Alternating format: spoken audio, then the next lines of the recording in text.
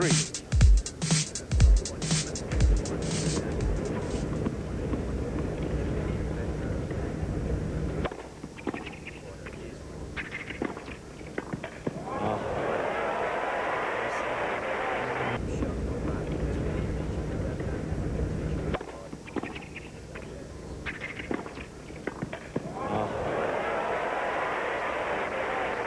So agile around the net. Love, 15.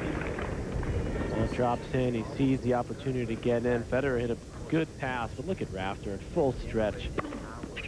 Pretty much. I mean, it's just thanks to that rotation. Look, the arm, the shoulder, this shoulder, the left shoulder rotating all the way. That's what helps him bring the torso all the way around and still being able to hit that ball moving backwards, which is, it's not easy. It's a very, very difficult shot to make, but of course that's why we really have to pay attention to that left shoulder. The left shoulder is the one that is going to help you rotate, bring that torso, bring those shoulders around and swing. We want to pay attention to the legs as well, legs crossing here, and rotation of this shoulder, the back shoulder. That's what helps him go all the way around, and we are gonna see it from with some other one-handed backhand players as well. But that's the one thing that I really wanted to emphasize today, paying attention to that left shoulder, bringing it all the way back. This is Pablo Cuevas from Uruguay. He's doing really, really well. Beautiful one-handed backhand. Let's pay attention to the, see, he's gonna cross the legs here. See, the wrist is a little cocked. Let's pay attention to the face of the racket opening as well. The wrist is cocked, the face of the racket pointing up, and the shoulder all the way from back there. The shoulders are not really lined up towards the court because the left shoulder comes further back. It's like almost giving your back to the court, not really close to, but a little bit, let's say. And he finish up with the chest sticking out. See, rotation. Let's the shoulder again, good extension, and going all the way around. See, all the way around. That chest sticking out at the end is super, super important.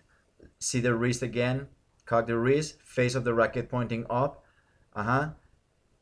and he goes swinging all the way around, relaxing that arm and letting it come around the body. Let's go with Arinka again. Wrist cocked, racket pointing up, pay attention to the left shoulder again, and unleashes.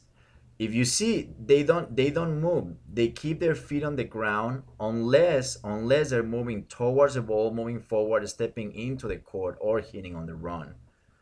But I suggest that if you're not really moving too much, crossing the legs here, that's very noticeable there. If you're not moving too much, keep your feet on the ground. That's going to help you center that ball on the strings. This is Thiem, crossing the legs, kick, wrist cocked, and going around. We're going to see it again. Let's pay attention to the wrist. Let's pay attention to the position of the racket, face of the racket pointing up, and the left shoulder, bringing it back. So see, the back is a little bit towards the court, and he unleashes all the way around. So that's just that is something that I just wanted to show you guys really quick. Some of the things that we went through is feet on the ground.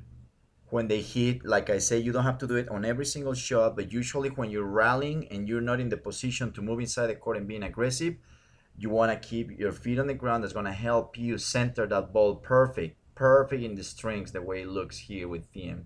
Okay, so you're going to cross your feet. It's easier, you cross, so it's easier to bring that shoulder back. That's one thing that you really want to pay attention. Cross your feet to bring that shoulder back. You want to relax your hand on the grip. You don't want to, I would say you're barely grabbing the grip when you bring the racket back. It's more your left hand that is going to bring the racket back, and the hand on the grip is going to be relaxed. So you want to focus on the left shoulder turning. You want to cross your feet for the rotating position. You want to have the face of your racket open in the backswing with the wrist cocked. Now you're going to relax the grip, and the racket, the hand on the sometimes some players, Thiem, Federer and Cuevas, they bring the hand on the racket, they bring in more or less a shoulder height when they prepare. Thiem brings a little higher above the shoulder, so that means it's a longer swing. It comes more from down, up, from the top to the bottom and up again in order to generate more momentum with the racket. But his swing is a little more flat. It's a little flatter than other players.